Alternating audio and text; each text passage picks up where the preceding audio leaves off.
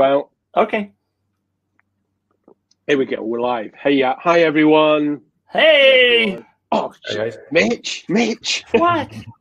Let me just turn the volume. Have you got your gold star back now? No, I got a blue star. Okay, hang on 1 second. That's room presenter. There you go. There you go. All right. Okay. Right.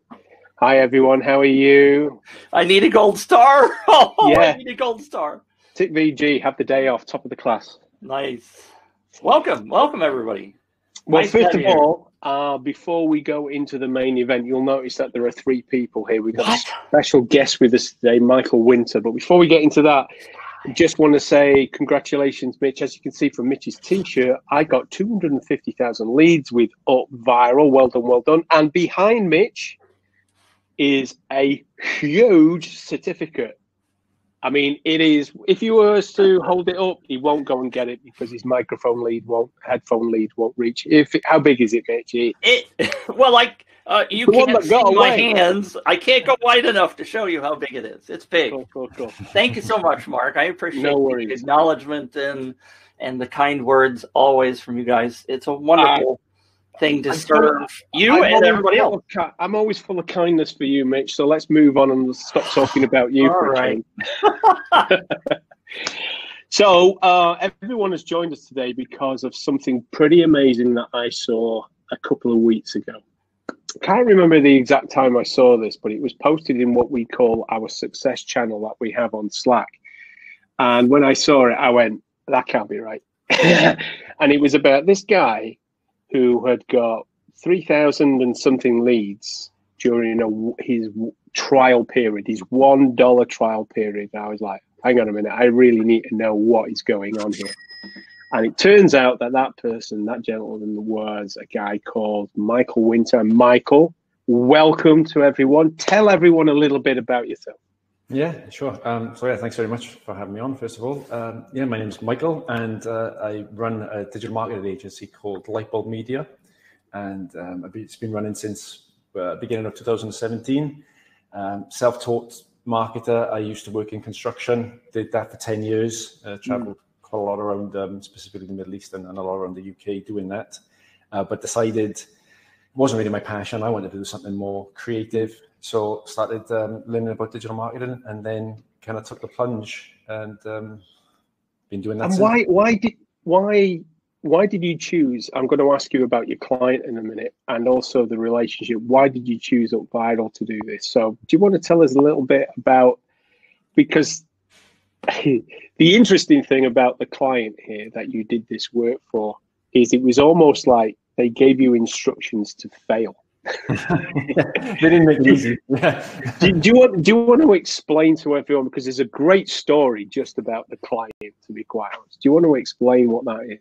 Yeah. So the client, we started working with a client in let's say the second week of December, and they were brand new. They literally it's an Italian brother and sister, Alessandro and Roberta, and they had a lot of success with a travel agency. Obviously, the pandemic hit, and that totaled their business entirely, really. So they wanted something to kind of occupy themselves, generate revenue, but they're also active people. So they wanted something else to occupy their minds. So they started this up. I think the site went live.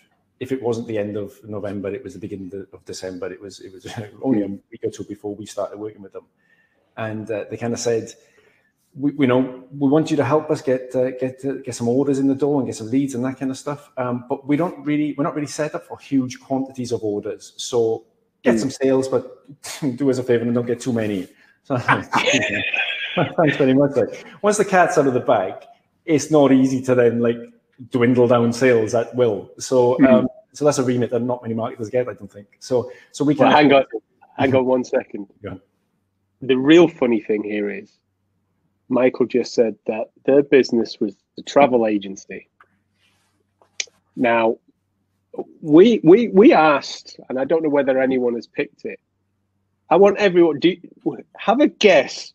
Don't give anything away here, Michael. Have a guess what these people asked Michael to launch. Okay, it's brother and sister. Welsh Italian? No, Italian. Italian. Have a guess. Their business went up because of COVID. It essentially fell off the tree. have a guess. The person who gets it right, what the product is that they asked Michael to promote, will get a T-shirt. Okay, chuck it. Just put it in there, and then we'll see what happens. So they basically opened up a site a week before and said, "Don't get us sales." Yeah, but not too many. Get us sales, don't get too many. Yeah. Okay. No, it's not Airbnb. No, I don't think it's pasta. It's not coffee. It's not pizza. Tell everyone what it is, Michael.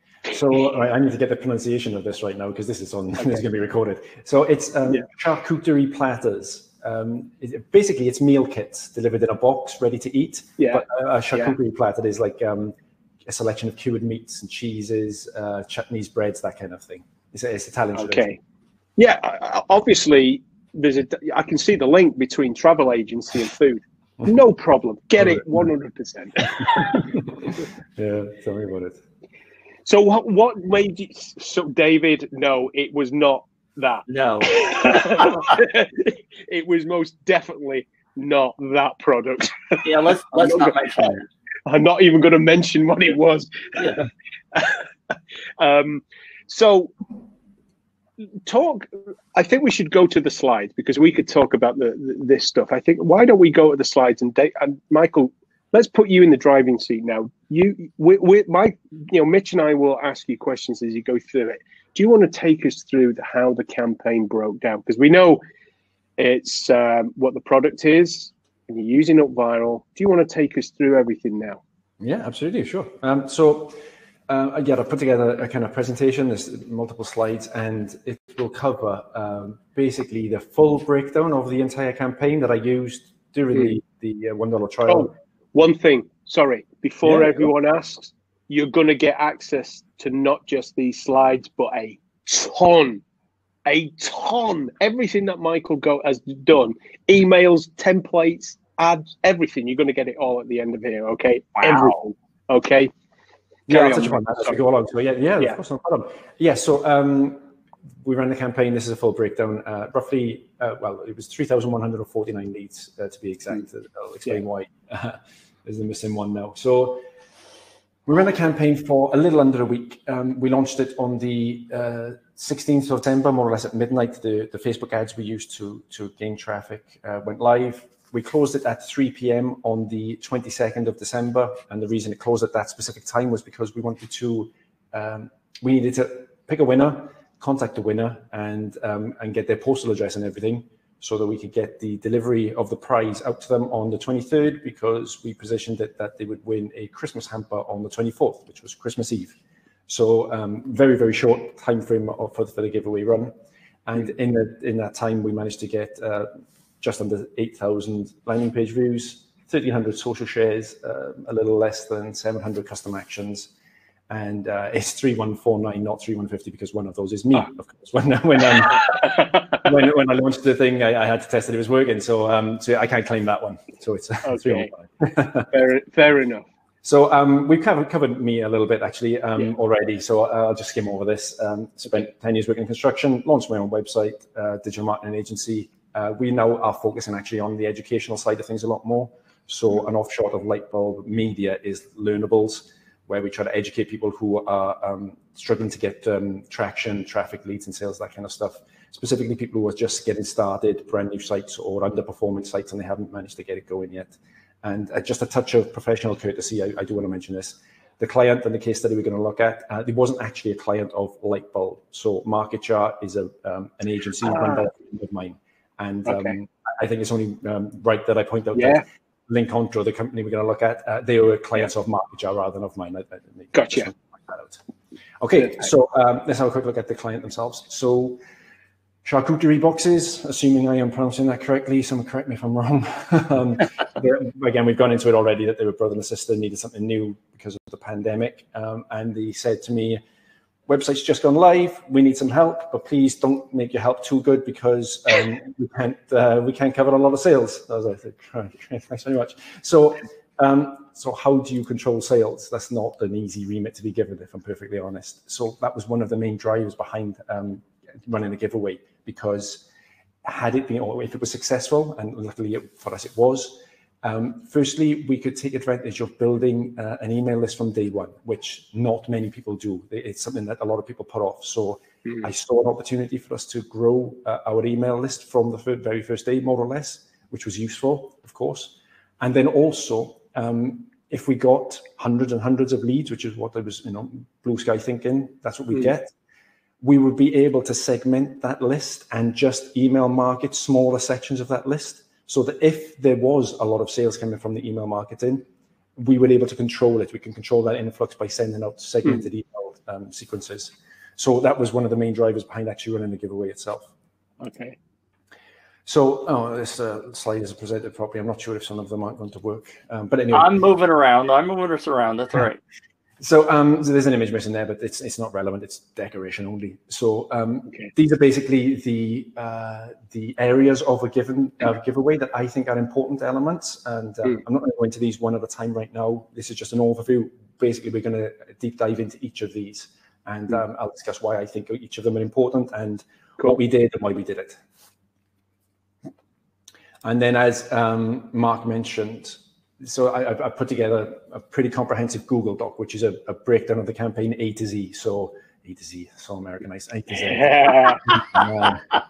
No, I tell myself off for that one. Don't like that. Yeah. So it's a breakdown, full screenshots of the landing page, the sharing page, all the social actions, everything you need to do to set it up inside the UpViral dashboard itself, plus the Facebook ads, the exact Facebook ads I ran to get traffic to the site, and the email sequence that we've just started running to the list. So the follow-up after the campaign is given is closed. So you'll have a full start to finish campaign to rip, basically. Copy and paste it and do what you want with it. Thank you. So first things first, relevant prize. Do not give away an iPad or a MacBook or a bloody home entertainment system, unless you sell those things, of course. If you sell those things, great. But if they aren't relevant to your target audience, then don't give them away, because if you have, for example, if you have a sleep app, say you have a freemium or a premium sleep app, I'm going to enter your giveaway for a MacBook, whether I care about your sleep app or not, because I want a MacBook. And that's not building a targeted, relevant audience. So pick a prize that's relevant to your audience. That's the golden rule, I think. Otherwise, you might have a successful giveaway. Great. Who cares if they're useless and you can't market to them in the future? So that's, I think, rule number one. Then during my research phase, I don't have a lot of experience with giveaways at all, really. So I reached out to somebody who I thought would be able to help me and give me some pointers. So this very helpful guy called Stu, who runs a website called Giveaway Frenzy. And I wanted some pointers from him, what makes a giveaway successful, why does some fail, blah, blah, blah. And I can't put any weight behind this. This is just purely his advice. But he said something really interesting, that physical products tend to work better than digital products. Now, I want to caveat that by saying, if you have a physical product, that doesn't mean you can't run a successful giveaway. But what you may want to do is hedge your bets and have physical products alongside your digital products and create a prize pack. Okay, sometimes it's not easy. Let's go with the sleep app example.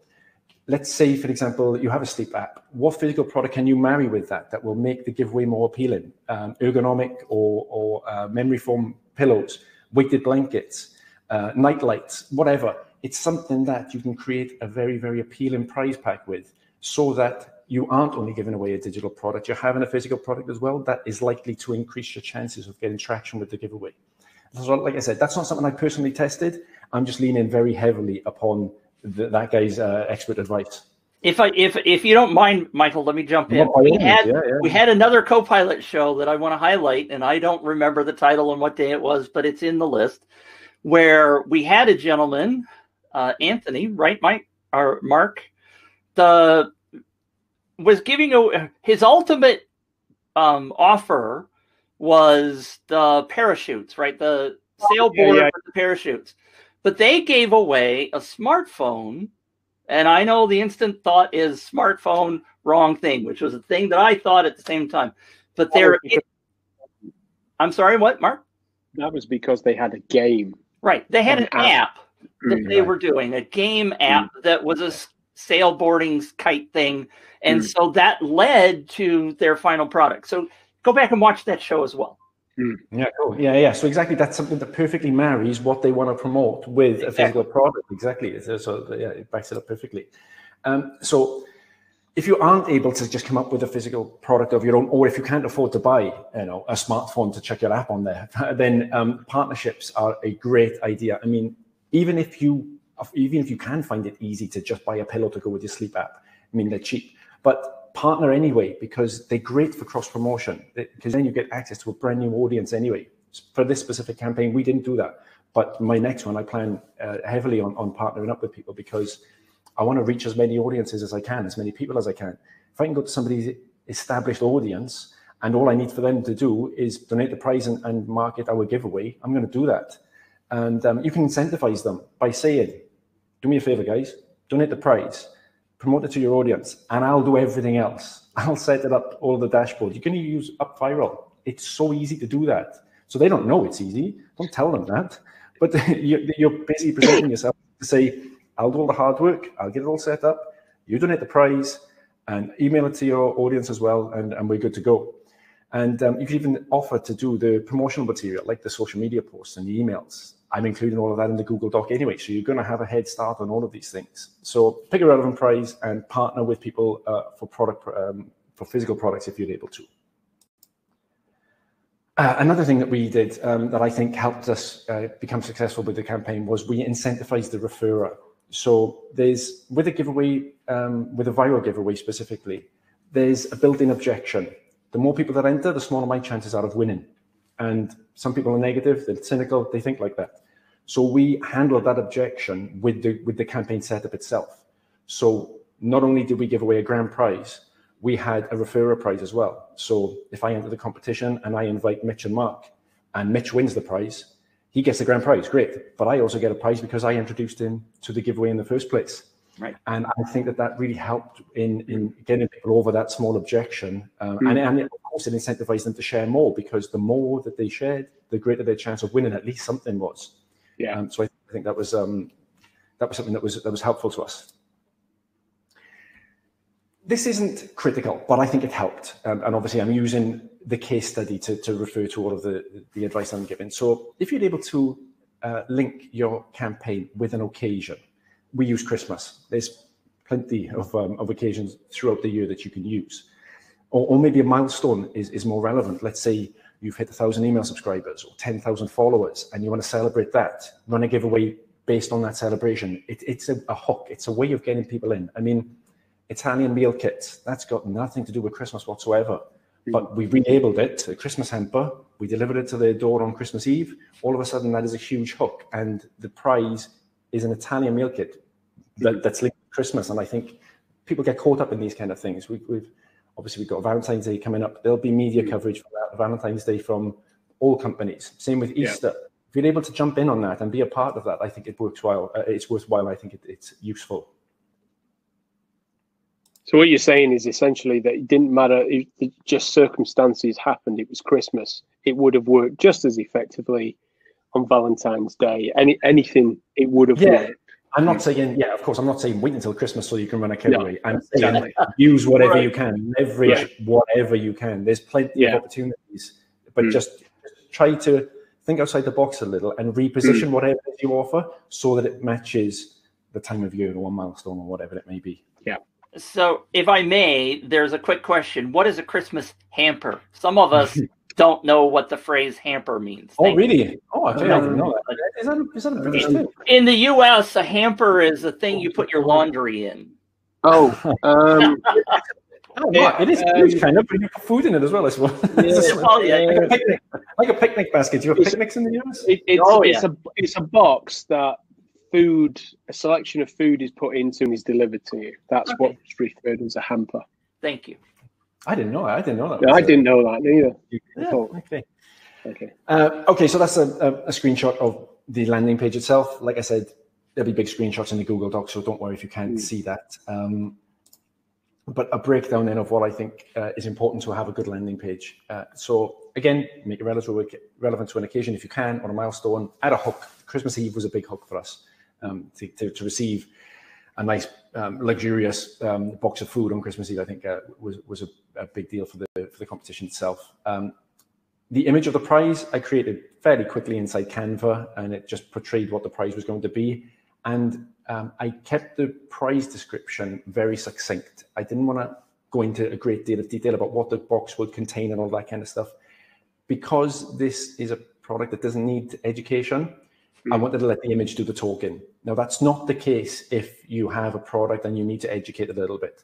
But even still, you keep it concise, keep it succinct. People are not going to read a huge block of text. They want to know, what's the prize? Why should I care about your prize? Oh, yeah, okay, I want that or not, and they'll enter or not.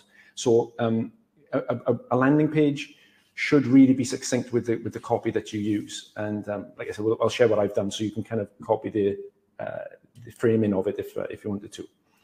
Of course, highlight the closing date and time because you want urgency built in from the minute that they enter. If your giveaway is free to enter, then say so explicitly. We didn't need anybody to do anything beyond giving their email away, entering their email address. So I wanted to make sure that people understood that and they didn't think that there was a catch on the follow-up page or whatever. And so that you can make your email marketing personable, I would request a first name rather than a name or nothing at all. It allows you to then make personable comments inside your email marketing with dynamic values, with stuff like, hey, Michael, or Michael, have you seen this, that kind of thing. And then just a quick touch upon GDPR. If you're inside the EU, I'm no expert, so please do your own research on this. But if you want to email people after they've entered the giveaway, if you're in the EU, you need to ask for permission to do that. So make sure that you do so, because otherwise you could get into trouble and fines could be big. But like I said, I don't want to be responsible for giving GDPR advice. Just do your research, just make sure you do cover it. For the sharing page, again, that's just a quick screenshot. You'll see that in detail later on the Google Doc. Again, keep it brief, keep it concise, explain how it works, make it skimmable. You think of it like it's a web page. You want different colored headings, you want a lot of white space so people can skim over it, underline and bold and all of this kind of stuff so that the page looks appealing. Big blocks of text that people can't skim, they're not appealing, people don't like it, they skip over it, they don't pay attention. Of course, we mentioned the Referral Prize in that sharing page, and a couple of points that I wanted to make about the actual actions then. So I would suggest only add in the social media channels that you want specifically to grow for your company, because you could have run into the paradox of choice where you give people 20 options that you want them to take. And I don't know, whatever I've entered. And then they take no action at all. So be very focused on what it is you want them. They become spoiled for choice, and therefore they don't do it. Exactly, yeah. Too many options, and they make no decision at all. But I would recommend including the WhatsApp and the Messenger options always, because of bystander effect. So if I publish a Facebook post or a Twitter tweet, 500 people see it. Great, that's 500 people. But who's actually going to take action? If they're not online at that time, they might not see it. And if my friends want to support me, they might think, yeah, okay, I'm interested in that. I want to help Michael, but somebody else will do it this time. I'm not bothered. Whereas if I send a message direct to their WhatsApp or direct to their Messenger, it feels more personable. Firstly, I can almost guarantee they'll see it. And secondly, they're far more likely to take action because I've asked them on a one-to-one basis. So I'm going to raise my hand and I'm going to pause for a second, because there's an opposing viewpoint, which is mine, on this. Which channels should you do? Especially for newbies, my recommendation is to do them all. Now, I understand some of your comments about presenting too many and stuff, but when you're first starting out with some of this, you don't necessarily know where people are, where your audience is. So what I tell people is it's not about you, the company, or who, in your case, the client. It's about finding out where the people are. And I'll give you an example. One of my students did his campaign, and what we found out was that the email share button was used 3 times more than anything else was, which was a total shock to all of us, because this was a college age group. And I was like, they're not going to share on email, right? So it's about finding out where they are. And then a couple of campaigns down the road, once you know where they are, stop sharing the others. That's really interesting, Mitch. I would come to that if you don't mind, and sure, get into a little bit of back and forth. So, what I would be concerned with that, especially when you're getting started and you want to get over the line, you don't want you don't want to be paralyzed by trying to make everything perfect. Right. So, if you've got a Pinterest sharing button on there, all of a sudden I'm thinking, I don't have a Pinterest presence. So, do I need to build one first? Do I need to build a Pinterest account first and get all of that kind of setup? So, no, that to me is like, I know you don't, but I'm saying. Right.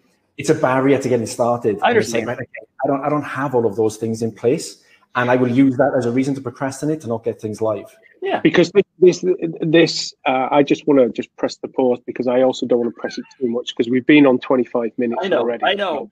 So if you can just cut down the amount of interruption, Mitch, let Michael do it. No, and then we'll do the. But this is interesting, because I asked Michael, and Michael just touched on something. I asked Michael how quick this campaign took to set up, which I don't want you to answer just yet, Michael, because I know you're going to do it in a minute.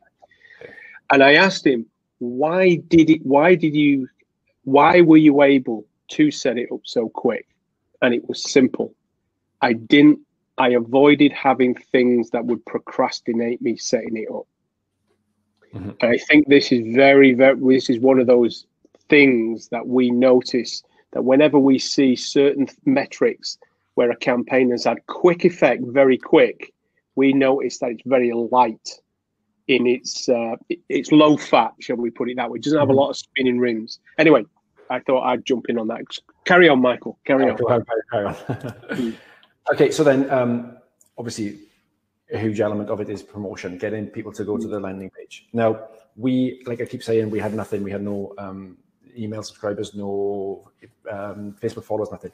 So I think you're going to struggle. If you've got zero right across the board, you're going to struggle unless you have some sort of paid promotion. We run Facebook ads for the initial traction, and then we just kind of hoped, I was hopeful that the virality element would kick in, and it did. But if you've got an existing audience to go to, then great. You may be able to get the virality earlier in the campaign. I felt that in order for us to get to get traction in less than 7 days, we needed to promote it somehow, and Facebook ads was the option. Sorry, you say less than 7 days. How long was the campaign running? It was just about 6.5 days. It was from the 16th to the 22nd. Because I saw Mitch was just clicking on some questions where people said, how long was the campaign going? And when you just said 7 days, what? Hang on. So it was 6.5 days the campaign ran. Yeah, if you want to get specific, it launched at midnight on the 16th, and then it closed 6 days and 15 hours later on 3 p.m. on the 22nd. Cool. So yeah, a little bit more than 6.5 days, let's say. Excellent. So yeah, we spent £210, about £30 a day on the traffic campaign, just sending people to the UpViral landing page. We didn't set it up on our own domain, again, something we didn't have time for. So we just used the UpViral landing page. And because we had such low social engagement at that time, I piggybacked the giveaway and set up a likes campaign so that we could get some likes out of it as well. So we threw £50 behind that and kind of said, have you heard about our Christmas hamper giveaway? Like our page and you can find out how to enter, etc. And then that also increased the value of the social media posts that we were putting out throughout the campaign as well. So the very first one went out to a handful of people. By the time the final one went out, I would like to have done more than 2 to 3, but the client was handling that, and I couldn't get him to do any more. Okay. But by the time the campaign was coming to an end, the organic Facebook posts, they were reaching a much wider audience. Cool.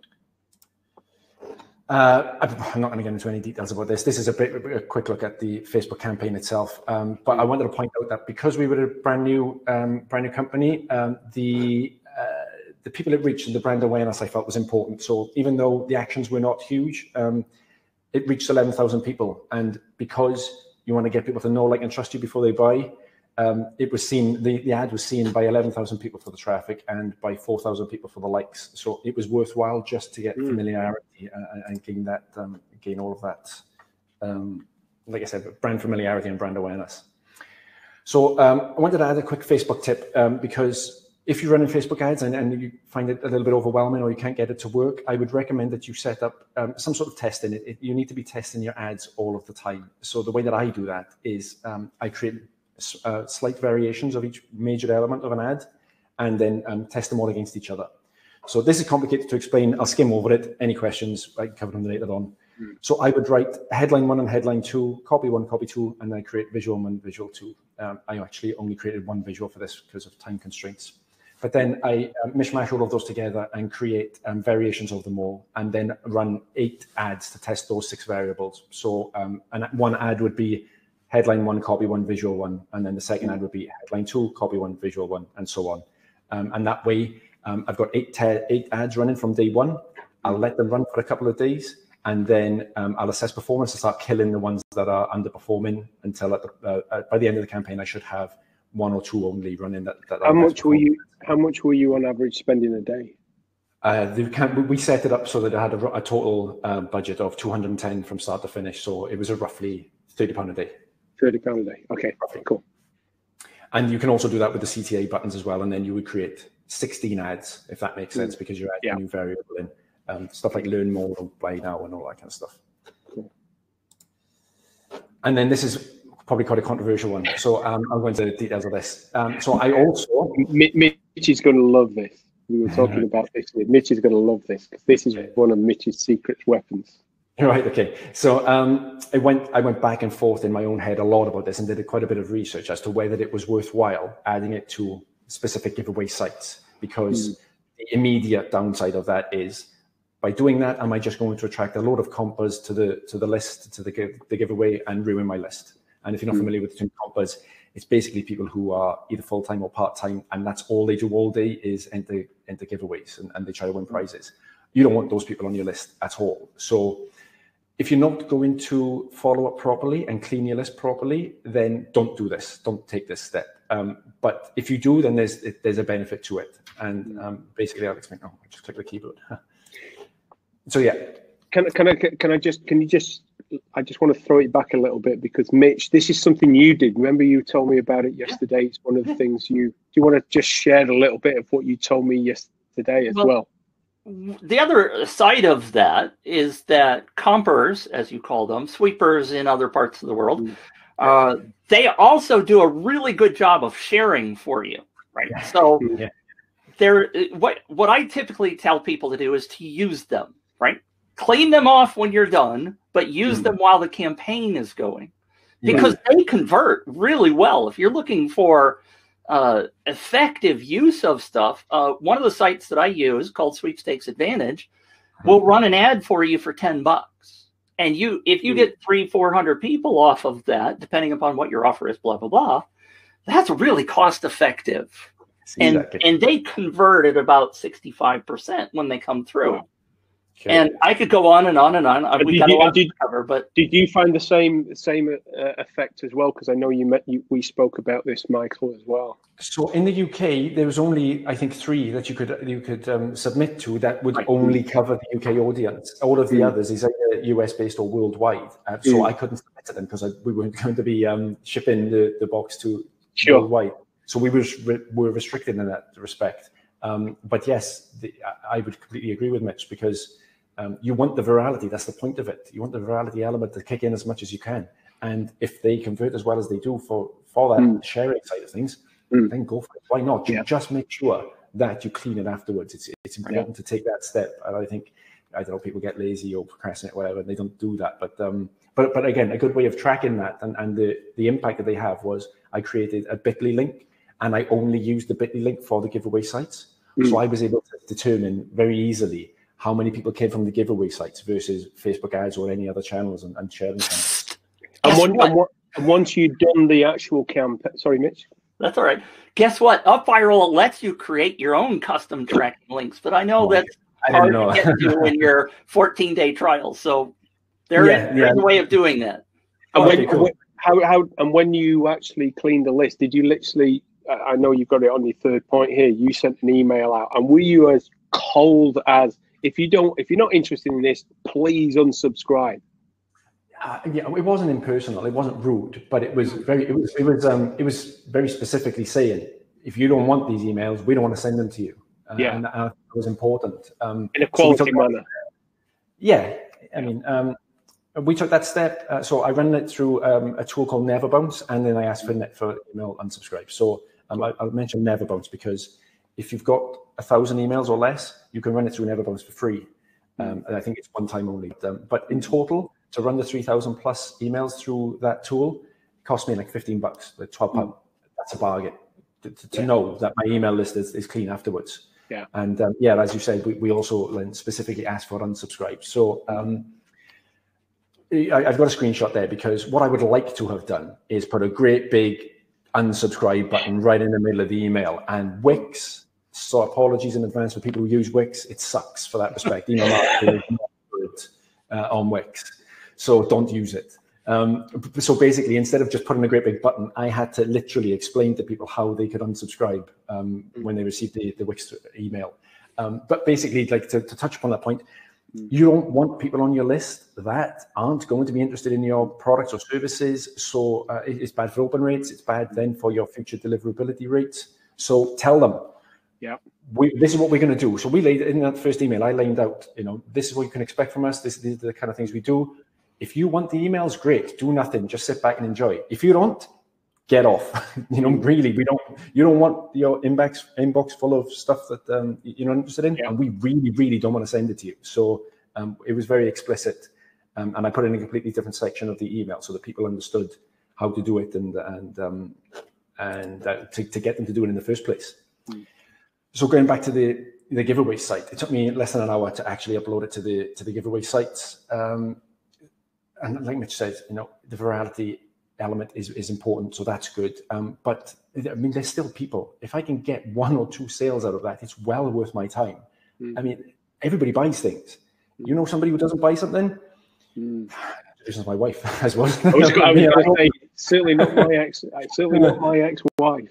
Yeah, it'd be a real eye opener for her. So they're people, like they're potential customers. You tell them you get rid of the disposable and the invalid emails that people use for giveaway entries, and you tell people in your first email you don't want them on the list if they're not interested, and then you can be confident that the list is a strong one.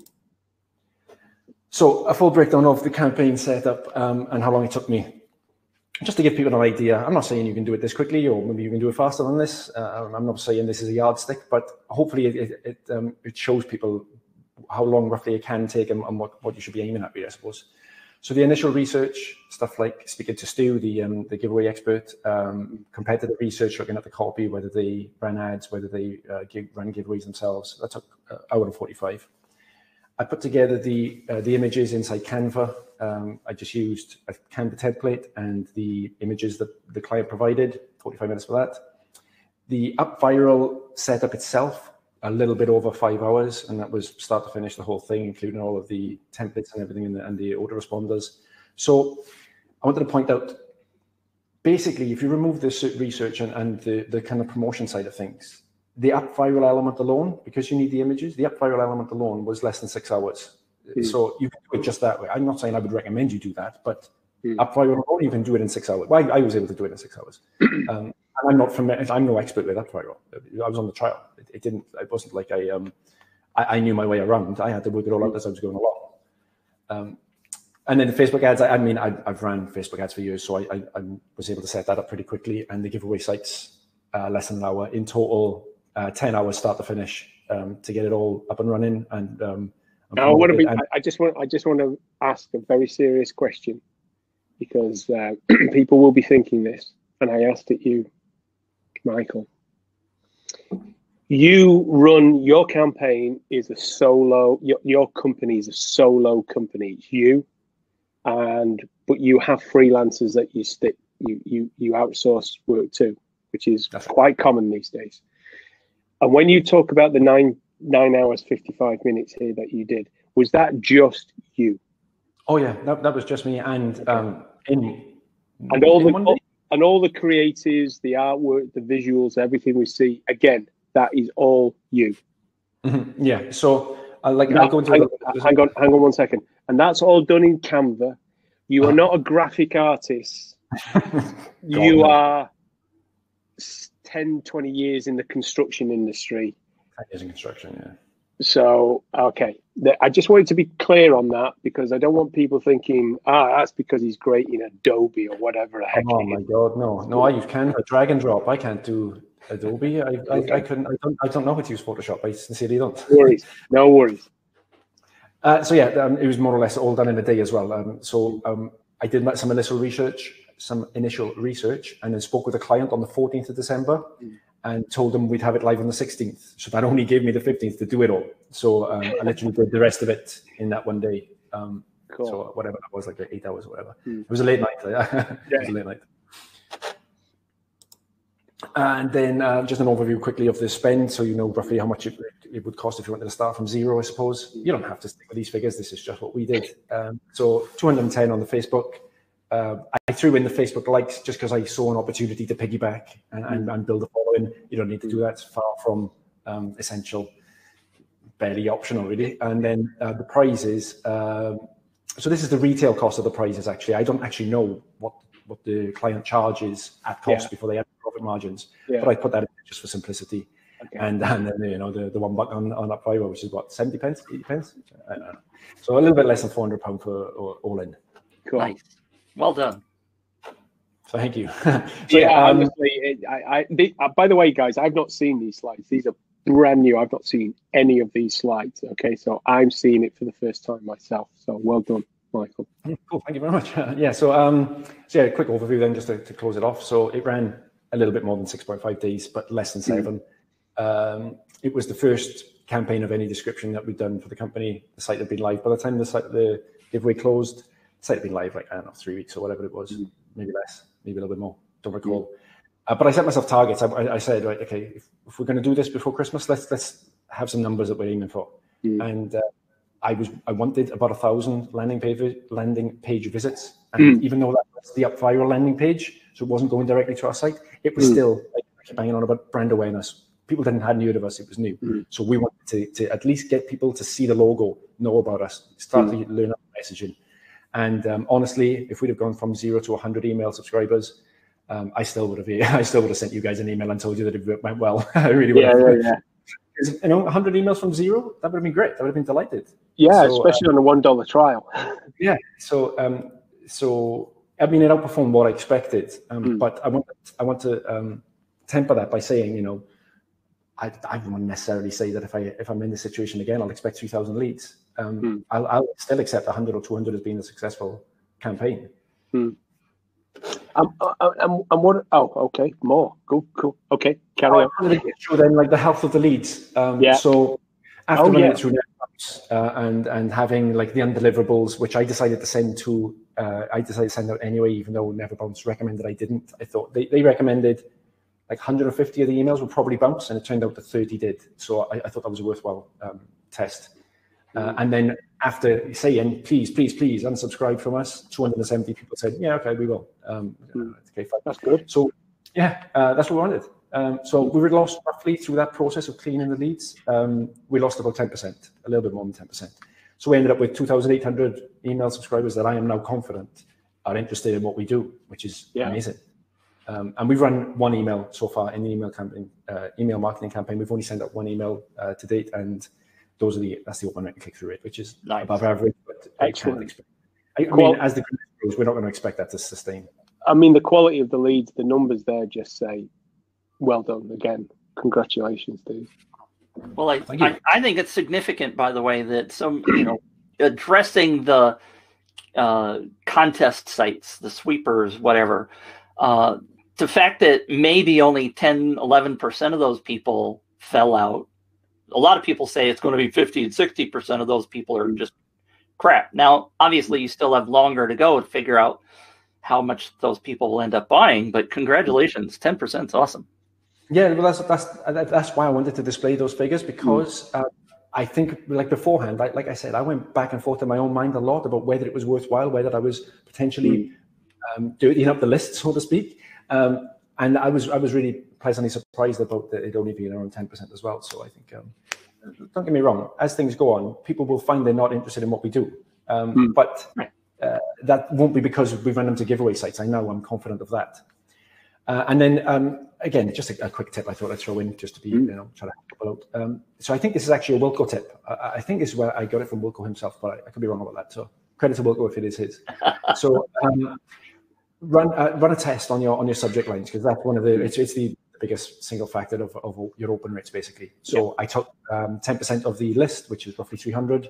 I sent subject line A to the first 5%, subject line B to the second 5%, and I waited a day. Then 24 hours later, had a look at what the results were, pick a winner, and then send that out to the remaining 90%. So obviously that helps with the open rates. Cool. And then in terms of tracking sales from the giveaway, which I'm hoping we will generate, we've created a unique discount code that we're giving to giveaway entrants only. So we call that as thank you 20, just as a way of saying thank you for entering, thank you for sharing, etc. So we know that anybody who redeems that coupon through our email marketing will have been a direct giveaway entrant. So we know that we can attribute then some ROI on it. Okay, 2 more slides, and then I'm done. I promise. I'm running over a lot longer than you expected, guys. You're doing great. You're doing great. Yeah, you keep going. So why do I think it worked? Firstly, we positioned the prize well. Regardless of whether it was Christmas, Easter, Movember, St. Patrick's Day, it didn't matter. We just labelled it well, and it caught attention because of that, I think. Of course, we incentivized the referrer. I think that was an important element, and I would recommend it. I will always do that now. There'll never be a campaign I run that doesn't have that element, so that the people taking the action can win something as well as the person who's picked out of the draw. The Facebook ads were well targeted. I'll have to accept that, but it's not critical. I don't think it's just that because we were starting from zero, the Facebook ads needed to kick into gear and start with some traction. But they are by no means the be all and end all of running a successful giveaway campaign, in my opinion. Yeah. And finally, like Mark touched upon earlier, I gave myself a shit ton of accountability. I said to the client, on the 14th, we'll get it running. I knew it needed to run at least a week, otherwise it was maybe not pointless, but you've got to give it a bit of time to gain traction and get the virality in if you can get that. I think that last point there is really key for everyone. Now, I know that we ask people to take the $1 trial so you can put all this stuff into action. And this is very true. This is really it's like when I saw this and when I spoke to Michael, the one thing when he told me, it was like, I got it all done in a day. I said, well, how did you manage to do it? He said, the client gave me, I had a date, so I acted, I did it. So those of you who have got the $1 trial, if some of you have not got it yet, I'm going to share a link with you in a minute so you can get your $1 trial. Don't just get a $1 trial and play with it, because you could take that $1 trial and you can do exactly, because Michael, we're going to give you a link to download all this stuff that Michael has done so you can copy it and mold it around your product. And don't forget, it's got absolutely nothing. If you're a business suffering with a COVID challenge, his client was in the travel agency and pivoted themselves. If you're looking for a way of getting and setting up an agency of using UpViral, that's exactly what Michael has done. You can do that. If you've got your own product, you can do this. So everyone has no excuse. All you got to do is give yourself a line in the sand and going, I'm going to set it up. Have I got everything right? No. Is it going to be perfect? No. Am I getting free leads from somewhere? Am I getting the best traffic for somewhere? No. Doesn't matter. Just get it out. Ship it. It's that famous Reid Hoffman quote. I don't know exactly how it goes, but it's something like, if you're not embarrassed of your first version, you've launched too late. Is that perfect? Is the campaign I set up perfect? Far from it. Absolutely not. But I got it out there. And now I've learned some things. I can safely say we're embarrassed about everything we put out there.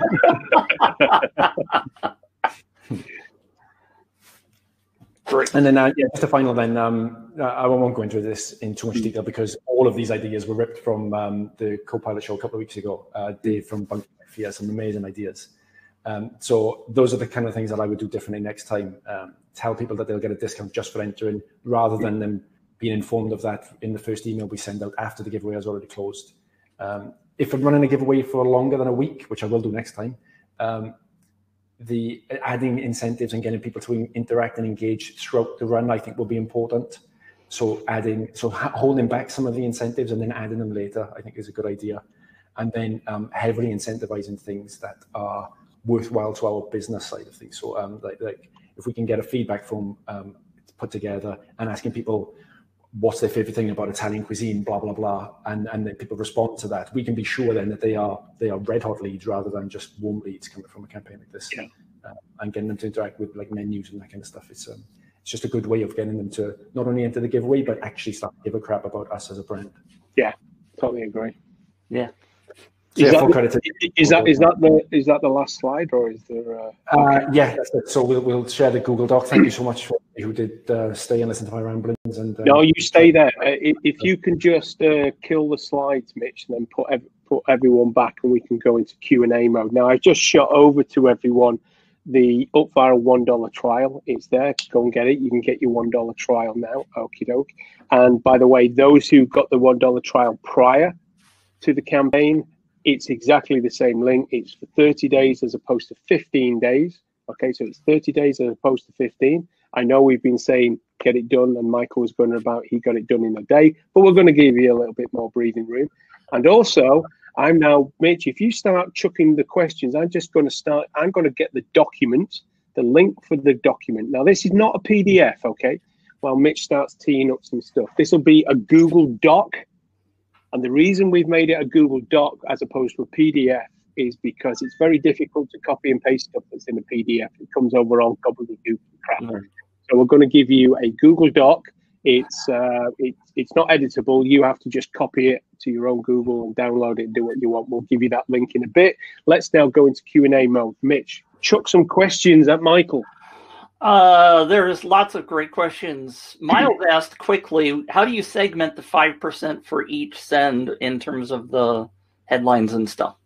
Oh, just randomly, purely randomly. You can do it by date of entry for the entrance for the giveaway. You can do it by alphabetical, by the first name, by their email address. It's meant to be a random selection of the list. Right. So don't overdo that. Just take the 5% and segment them in like a CSV or an Excel sheet. Jackie wants to know what other methods to get leads that don't cost anything other than Facebook. Do you have any suggestions? I'll just go here. If you don't want to spend money, don't go into marketing. If you buy leads for free, you're getting a ton of trouble. You're just getting crap. I read a really interesting quote a couple of days ago, actually. I think it was Matthew Colbatch, who works with Fast Company. And he said one of the biggest problems with social media is it's given people the misconception that marketing is free. Right. And it's not. Right. There's no such thing as free marketing. I can qualify that. You can promote to some channels for free, but fundamentally, you're going to get what you pay for, really. Yeah. How much time, Georgino wants to know, whatever, how much time between campaigns would you recommend? Sorry about the name botch.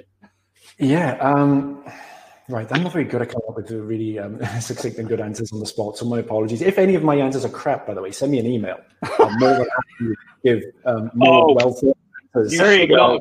You should not have said that, dude. No problem. Well, actually, I'll tell you what we'll do. Michael is actually in the Facebook group. So don't send emails. Go and ask him the question in the Facebook group, and that way everyone gets the answer. Yeah, brilliant. There you go. Yeah, let's go. I'm useful for a few things. What was the question again? I don't want to skip over the fact that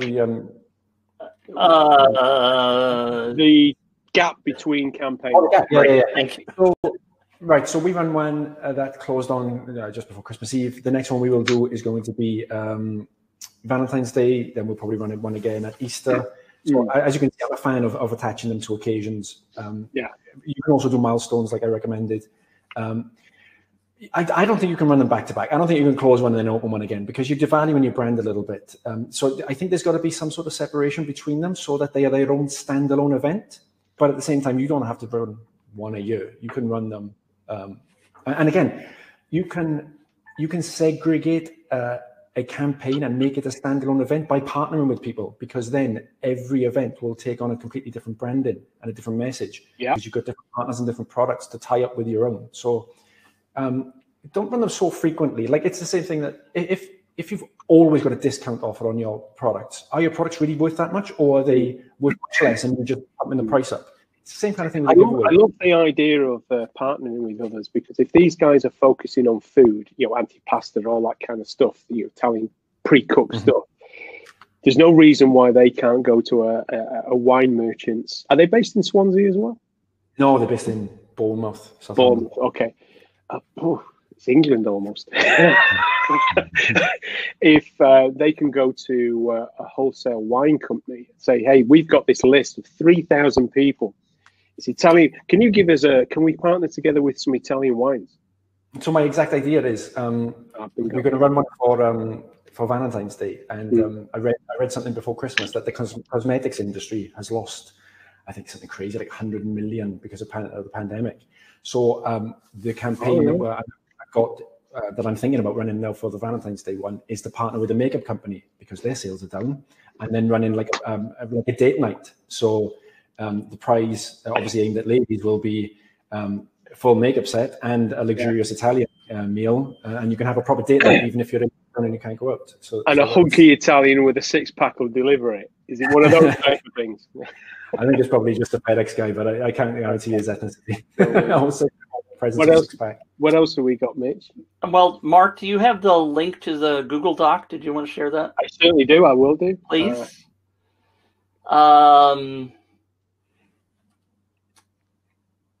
Would a film release campaign work? Kelly says. Oh, well, I suppose if it's Italian food and it's an Italian film like The Godfather or something, it would work in that respect.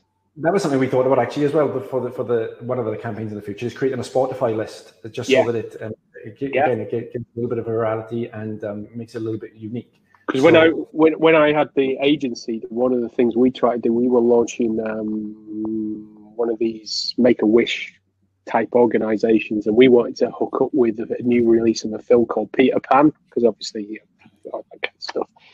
And there is tons of things that you can do around that. These are tying into other events that you don't even have to partner with. So if there's a film coming out, there's nothing stopping you just going and getting some free tickets and say, oh, we're running this. You win this pack, you get this food, you get this wine, and we'll also send you these tickets.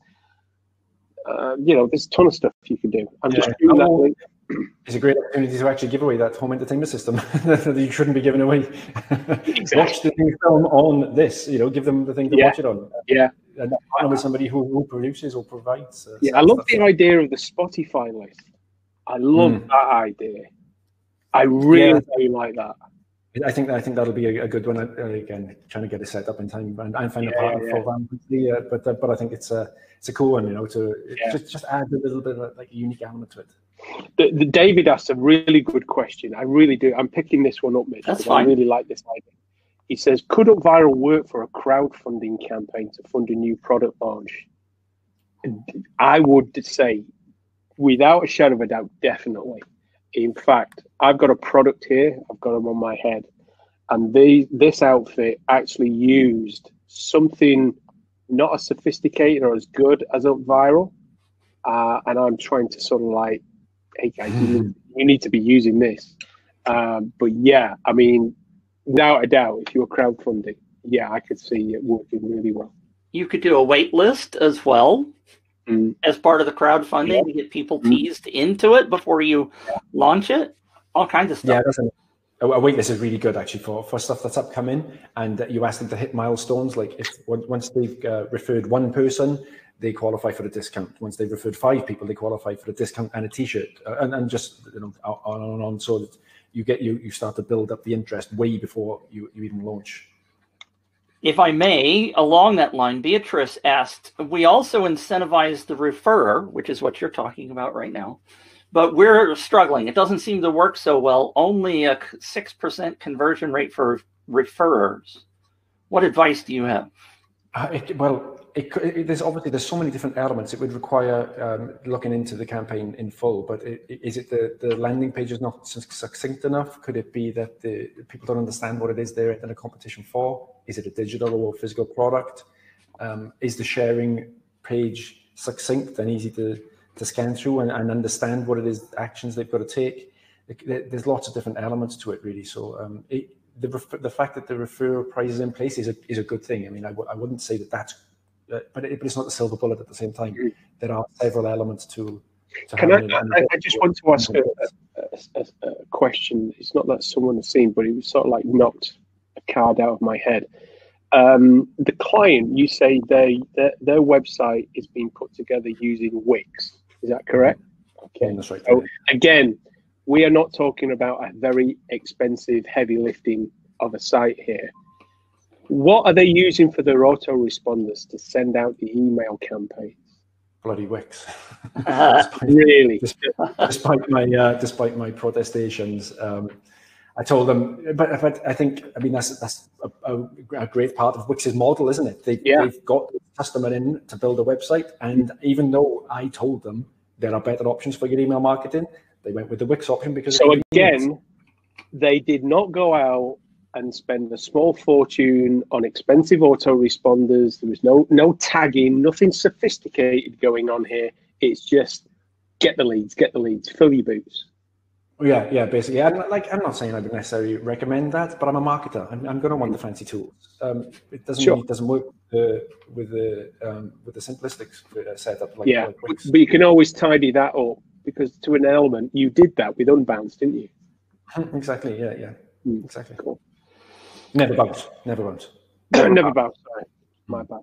No affiliates. I have no skin in the game with them. I just don't want to send people to Unbounce because they're crazy expensive. Yeah. Sorry, that was my bad there. Yeah, there are several good tools for that. And earlier I talked about in the chat, somebody asked about. Actually, UpViral has a connection to one of the tools. If you go into the advanced settings, there's a way you can connect to a tool called Email List Verify. Oh yeah. Cool. And also, the UpViral is when you're creating a social image. No, God, I can't say it. Social share image. There is a link directly from that section to go into Canva and then suck it in for you. We've got that API connection. I love that one. I love that one. Michelle wants to know, what do you suggest as a welcome email series to have a smooth transition from freebie seekers to customers?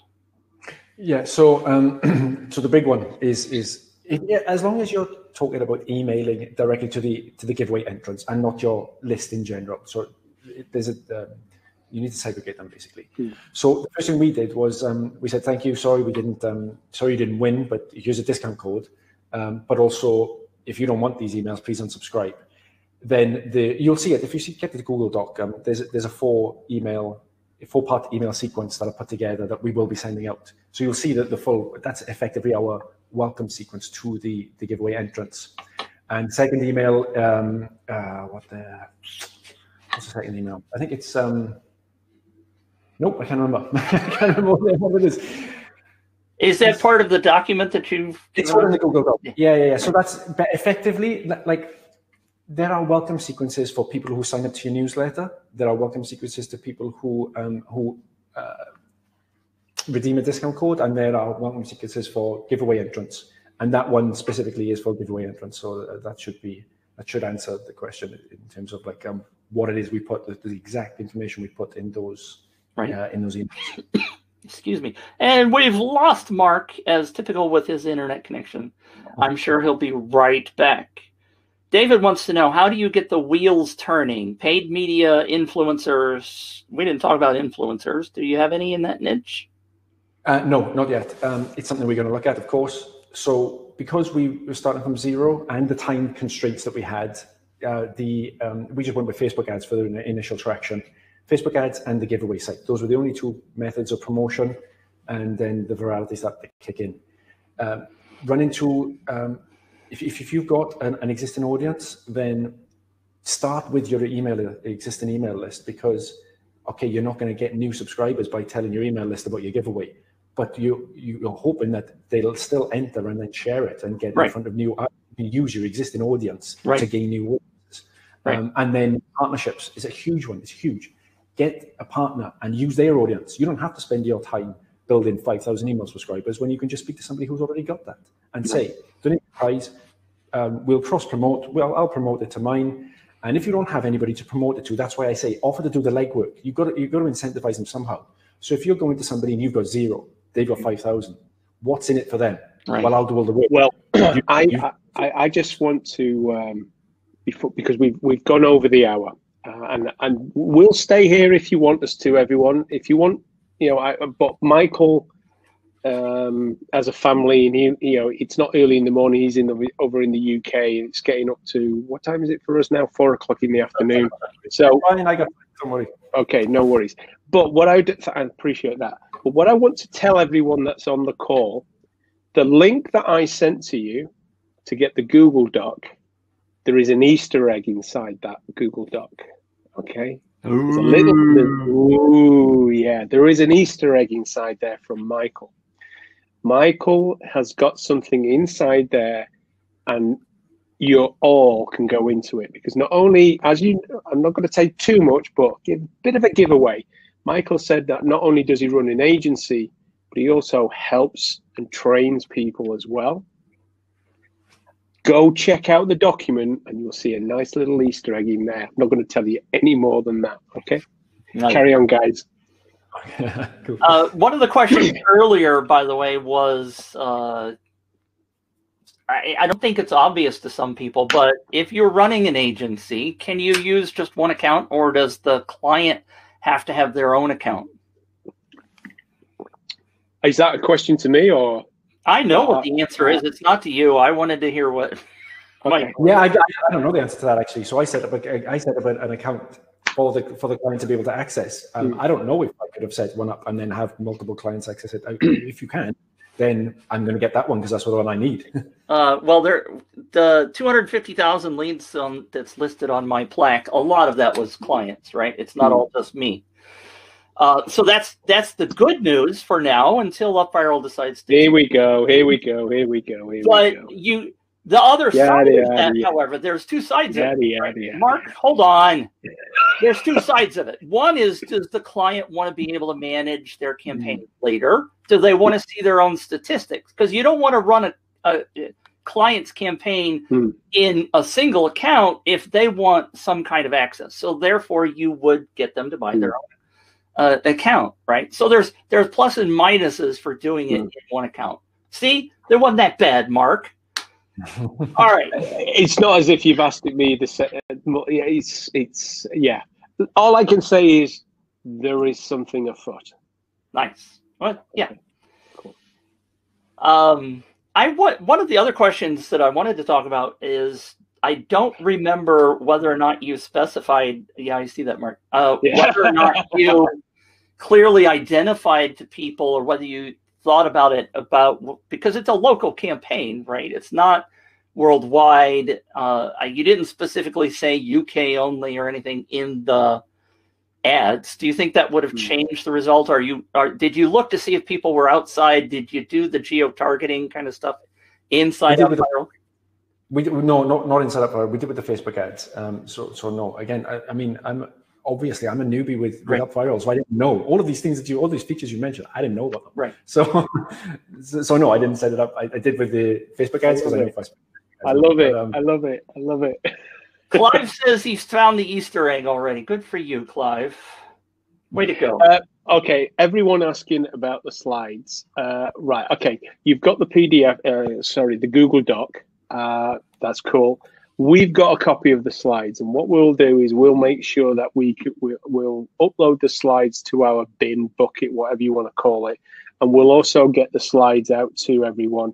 I'll have a word with our marketing manager, William. We'll either shoot them out in an email, we'll put it into the Facebook group, but we'll make sure that you get the slides as well. Thank you very much, Mark. Cool. Michael, there's a question from Michael. He says, well done on your results, Michael. Would a campaign for a music community membership where the monthly subscription is low ticket, £8, could that be something you would promote with UpViral? Okay. Well, firstly, well done on the good name, Michael. Well done.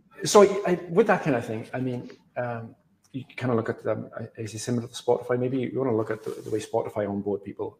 You want to be you'd want to have some sort of freemium setup, I guess, so that people can try it and see if it's worthwhile paying $7.99 a month for the full version. So with a giveaway, you don't want to give away your freemium offer, because then what's the point? You should have that completely separate. That should be on your website anyway. That's your main lead magnet, is to get people to try a 30-day, 90-day free trial or whatever. So again, I know I keep saying the same thing. Sorry, but I would go with a physical product. What can you give away that people can listen to on that? They can listen to your music subscription service. So can you give away some sort of smartphone or headphones or whatever, so that the music they're listening to is optimal? And then partnering with people who give that stuff away. Don't go out and buy a £250 set of headphones to give it away. Find somebody who already got that stuff in their stockroom and get them to promote it to their audience as well. It's you can't cut and paste this stuff with everything, but there are some fundamentals, I think, that will work across the board. Well, another option could be, and I have done this, is to give away, if you're talking about your membership, give away a year, give away a lifetime. Yeah, right. So it's how UpViral started. We started off with lifetime, give away lifetimes, and we still do certain things like get a month free, or you do these type of things. We've got the $1 trial, we've got 30-day trial, all this kind of stuff. There's a question here, and I really want to push on this one, because this is something very much directed at the pair of you, really, but not so much Michael, but it's definitely for the two of you. Please, and this is from Triumph, please, what can one use as a lead magnet for an advertising agency? Okay. Great question. Go, Michael. For me, it's education. If you can give somebody, if you can teach somebody to do something that they can get immediate value out of, then their trust value skyrockets your trust value skyrockets in their eyes. So you can say to them, this is what I did, this is how I did it, and this is how you can do it yourself. If you're able to offer that to people, and then they go away, they'll be like, wow, I'll never forget where I got that stuff from, because he taught me how to do it. I mean, I remember all of the people that I've read about and the stuff that I did that worked. I still follow those guys now, because I know we often used to use the reverse, this type of education approach. We would do it. One thing you can do here is you actually do something similar to this, or show people how, give away education and training. And then what you do is you demonstrate how they can do it themselves. You can do this, you can do this, just like we have just done now. And what you will do is the client will start saying, oh, wow, they see. It's a very clever tactic. It's a reverse belief. Okay, it's a reverse belief pitch. What you do is you show them and you take them through, you break it down, absolutely everything. And the client sat there looking at the numbers. They look at the results and go, holy crap, this is brilliant, this is brilliant, this is brilliant.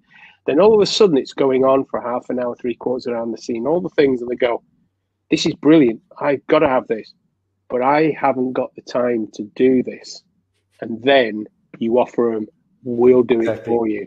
Right. It is probably the most effective tactic, because you're not selling, they are selling to themselves. They are throwing the money at you at that point. It's those stages, isn't it? It's the what, then the how, execution. So trust desirable. This is what it'll do. This is what it'll do for you. This is what I've got for you. This is what it'll do for you. This is what I want you to do now. Trust, desire, belief. So with Triumph's specific question and his example. So what he asked what? So what education? Broad answer. How create a PDF where you teach something very specific. How to get what of mine is how to get your first site visitors if you're sitting on 0. How do you get your first email subscribers? How do you get your first sale, etc. And then they go through all of that. And because he's an advertising agency, what he wants them to do is to realize, actually, I want this guy who's teaching me all this stuff to do it for me. Yeah. So then that's the sale that you've built up that, you've educated them, and then you say, right, okay, I want me to do it for you because I know what I'm doing. And you've read a PDF, you might know what you're doing, but I can. So there you go. You've probably seen that from Deborah there, Michael. From Deborah Lloyd. Sorry. Cool. I'm glad it's useful. I'm really glad it's useful. Well, that's, and the other side of that, people always ask, because an agency is sort of a business to business thing, right? Can you do an UpViral campaign for business to business? And Michael's just explained a really great way of making that happen. Question comes up all the time. Can I do this for business to business? It may not go as viral as you want in terms of tons of leads, but the other thing that you're looking for there is the referral side of it, right? That's the joy of UpViral, is getting somebody that loves your training, for example, that you're starting to give away, and then you stair step them up to a bigger offer. You say, well, if you refer somebody, I gave you that freebie thing. Now I'm going to give you this $97 training if you refer two people. That's the trick with business to business, is to get people to refer others. That's a good tip. It's good. That's a good stack on that, Mitch. Well, thank you. It's a pleasure. David asks, is there a case study for crowdfunding? Not that I'm aware of. I don't remember. Well, there is one. There is one. There is one. Book one. What are There's the book one, and there's also a wetsuit thing. Yeah. I can't remember the name of that outfit. But if you go to the UpViral.com, then look at resources, case studies, there's a whole section inside there. I would probably say nearly all those, to some degree, are elements of crowdfunding, to be quite honest, because they're all selling a product. In some cases, it's a new one. It could be a new course, a new something. And I would say whenever you sell anything, it's crowdfunding, really, isn't it? Yeah. I mean, well, let's talk about the Bunky case study. I mean, technically, David had no business before he ran his first campaign as a contest. So there you go. Yeah. Good point. It is. And I would have instantly said no. But if you hadn't had that little conversation, it sparked the bulb. The light bulb, so to speak. We've all had light bulb moments today. Let's see. Susan said I had a light bulb moment. Speaking of light bulbs. I think what we'll do here is we're coming up to 16 minutes past, so we've been going just over an hour and a quarter. Let's put a cap on it. Let's do about another 10 minutes, no more than that, so Michael can go, and I'm sure he could love to stay here and talk, but I'm conscious that he's got a business as well. But what we could do is we could probably invite Michael back in a couple of weeks' time to see how the campaign sort of like boomerang back, what the sales were, what they're going to do in the next, for Valentine's Day, and blah, blah, blah. Yeah. There is something that we did. And I don't want you to just answer this straight away, Michael. I want you to think about it. There was something that we did last year, and it was sort of like on the fly, and we called it a ride along. Okay, a ride along campaign. And the idea of a ride, this is obviously got to be turned into a case study. Now, case studies are always after the fact. A ride along, we came up with the idea literally live. And the idea was that people can actually ride along with a campaign while it's in progress. And I don't want you to volunteer for it, because this might not be the right campaign for it to do. But if you ever do another campaign where people can ride along with it, so they can enter it and all that kind of stuff. But have a think about it. Have a think about that. Yeah, you can definitely talk about other campaigns that you've got coming up. Yeah. Cool. Yeah. Georgia asked earlier, I have everything on Shopify. Can I use that with an UpViral campaign? Is that to me or to Mark? There is not a direct connection as of yet with Shopify, but you could put it in with a bit of work. You could do it. However, if I was going to be doing something like that, I would just let UpViral host your campaign. I'd keep it flat to start off with. Go ahead. I was just sorry, Mitch. I was just going to say, of course, it's advisable to host the giveaway on your own site, but don't let that be a barrier. Just get it live. You're not going to know otherwise until you've tested all of these things. You're not going to know if it works or not. So don't let that be a barrier to actually getting started. Well, see, I have a little bit of a disagreement on that. What? You used an UpViral custom domain, right? something something dot the brand name. No. I used the UpViral landing page. Yes, you used an UpViral landing page, but didn't you use a custom domain? One of your links was not upvir.al, right? Yeah, it was. Yeah, that's what I'm saying. They were all like the Facebook ads ran. Well, we didn't host it. We didn't host it on our own website or anything. If you use, for everybody, if you use an UpViral custom domain, which not everybody does on their first campaign, especially in a 14-day trial, that's understandable. But then it is your branding. It is the client's branding if that's the way you're doing it. So you don't have, even if you're using an UpViral hosted page, it still looks to the user as if it's on your domain, right? Mm-hmm. So there is a way of doing it, and I preach about this all the time. You don't have to say, well, I have to have it on Shopify. No. You can certainly link over to your custom UpViral domain.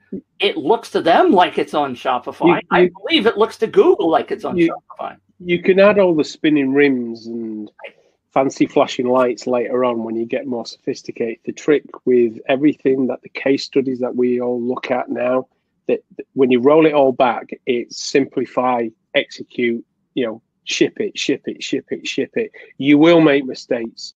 It won't be perfect. As you've seen, if there's one thing that you have taken away from what Michael has shown us today is, was it right? No. Was it perfect? No. Did I make mistakes? Yes. Could I do it better? Yes. Did it reach all the goals I wanted? No. But by God, because I shipped it and packed it and got it out there, I got a result. Right. And that is it. So, and if you haven't got a product, what do you do? For me, product validation. You start anyway, and yeah. You need an email list. If you're in a position where you haven't launched yet, you'd have a big advantage to the way we did it, where the site was already live and they wanted sales straight off the bat. Get that email list building up, like Mitch described, as a waiting list or something. Yeah. Start now and then pre-validate it so that when you do launch, you've got people to go right to and say, right, it's live. Do you want to buy it? I mean, that's amazing.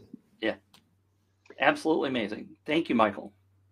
Georgia asks, should everyone start a newsletter? If yes, does UpViral handle this too? Well, when they opt into your campaign and they tick the little box, essentially you've got their name and email address to go into the campaign. That email address you can send a newsletter to them as well. Do we handle it? Are we an autoresponder? The answer to that is no. We are not an autoresponder. We capture it and then send it to your autoresponder, or we will keep them so you can download them to go to the autoresponder.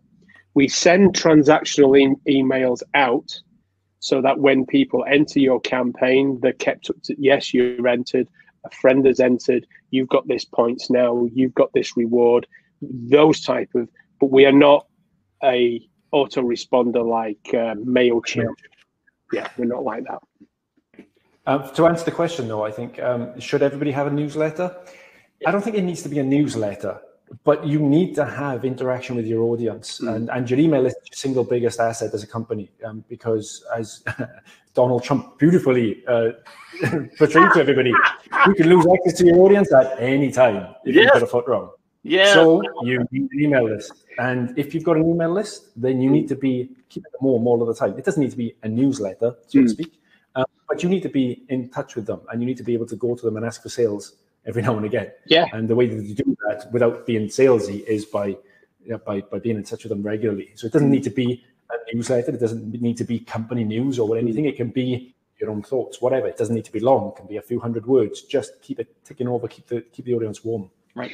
Well, I think what we're going to do, we're going to take one more question, Mitch, and then we will call it a day. All right. The last one is Mordecai asked, I have a huge email list and no product. I'm looking for ideas on what to market. And I love that Deborah also said, or somebody, no product, you can do an affiliate offer. So Mark and I had a long conversation about affiliate offers the other day. But yeah, you can do that. Well, here's something you could do. And I'm not, we've just seen a product, which is cooked meats and things like that. And if you were so inclined, Michael was giving you the template to do all this.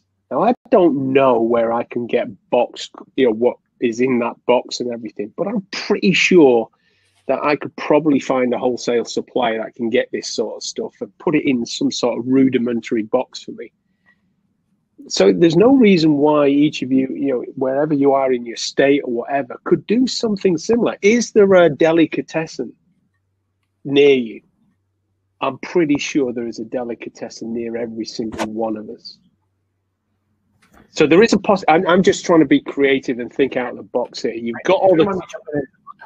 If you don't mind me jumping in there, so yeah, that kind of thing, of course, it can work, and yeah, use the Google Doc and rip everything that I've provided. I don't mind if you copy and paste it entirely. I don't care. But that kind of thing does take capital to get started. Yeah. So my approach with that would be, you've got an email list. Where'd you get it from? Is it a bought email list, or have you acquired that over time?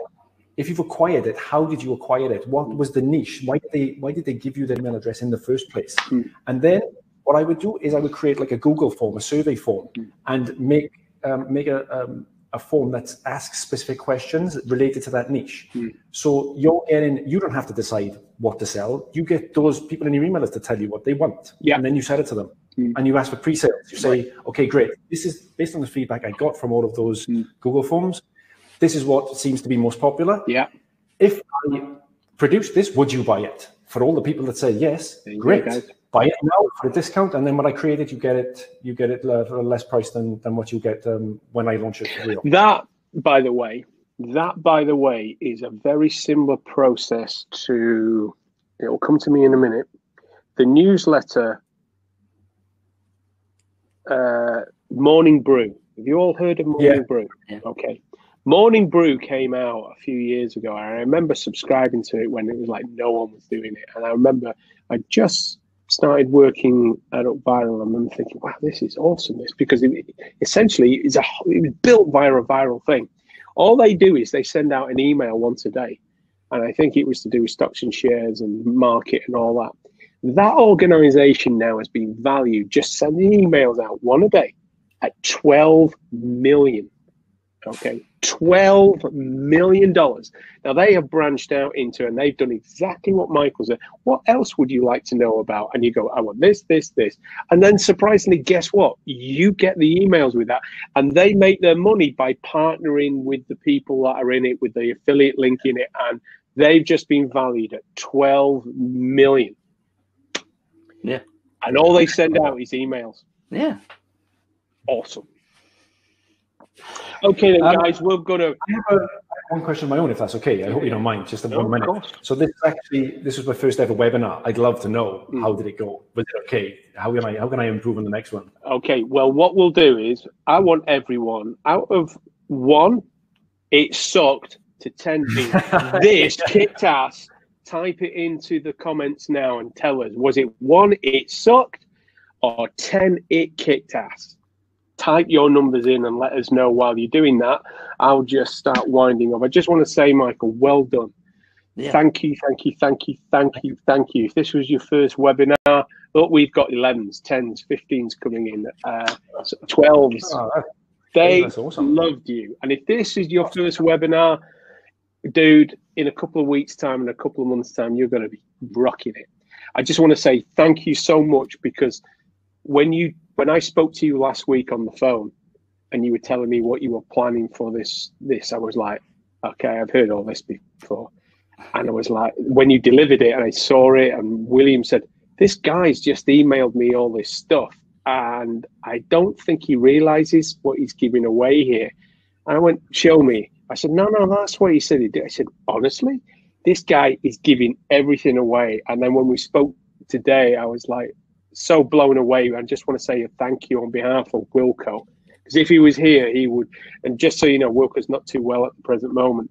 If he could be here, he would definitely be saying thank you very much for the value. It's one of the value of giving here is probably the most that anyone has given for a long, long time. And we would love to invite you back as another guest speaker. I think we've just tapped into a little bit of what you've got to offer. So I'll be speaking to you, either myself or William will, in the next couple of weeks about what else that you can be bringing and doing on there, so that everyone gets some value. Yeah. Our clients do, and you do as well. And I just want to say thanks to you, Mitch, as well. for hosting these calls.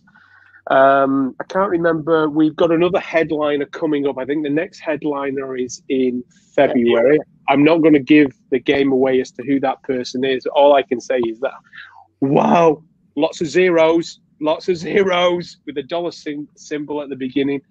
So yeah, I just want to say thanks very much, Mitch. I'll hand it back to you so you can wind it up and say goodbye to everyone. I do appreciate you being here as well, Mark and Michael. Fabulous, well done.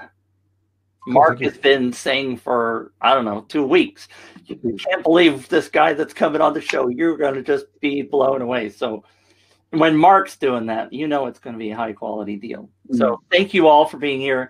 We do have some exciting shows lined up for coming up. You can, of course, always get the replays. The links will be attached to the replays wherever you get them. I believe Mark's going to send out a follow-up email with the replay link as well. So we'll take care of you. Stick with UpViral. We love you showing up every week. Please tune in again. Same bat time, same bat channel.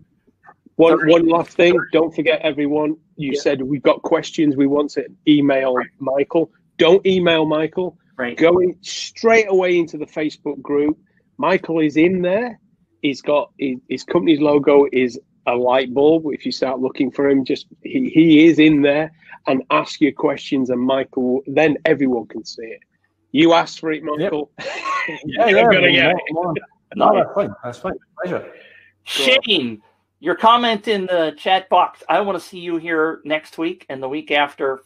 He's been sitting on the fence for 4 years. Come on, baby, let's do it. Show up. Okay. All right, there's your challenge. Thanks for tuning in, everybody.